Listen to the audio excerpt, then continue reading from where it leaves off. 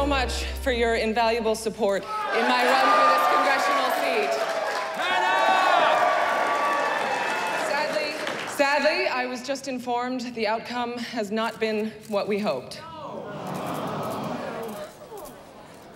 The words with which I might express my gratitude would never equal the tireless efforts put forth by those involved in my campaign, particularly my friend and campaign manager, Colleen Pickering.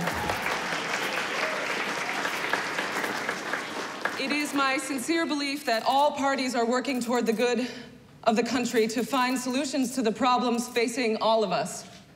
It is in that spirit of bipartisanship with which we thusly concede the election. And congratulate my opponent, Mr. Wade Bradbury. Thank you. Well done.